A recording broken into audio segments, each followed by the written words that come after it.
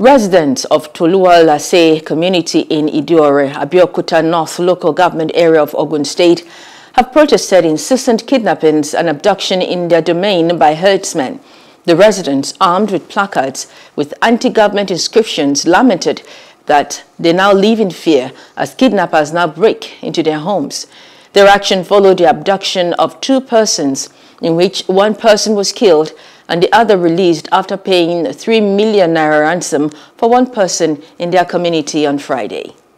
It was about the issue of security, kidnapping and killing that has been coming an increasing order. It has happened and happened and happened and happened over and over and again.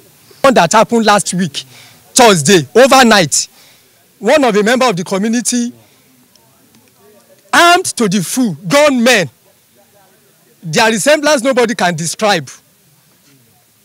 Eventually, they succeeded, they overpowered everybody in the house, collected their phones, collected everything that they can make to contact, and they took those 2 fellows away. One of them that was trying to struggle with them, they killed that human. What we want from federal government, state government, local government, and every other individual that owns a property here, I don't need to mention name, should come and do something to assist us, because security is paramount to every one of us. You can't, because of kidnapping, leave our environment that God has settled us down here. I don't have much to say, but I just want to beg Ogun State government, especially our governor, Abeokuta, should turn interview and come and rescue our community. This thing is getting out of hand. You have been kidnapped.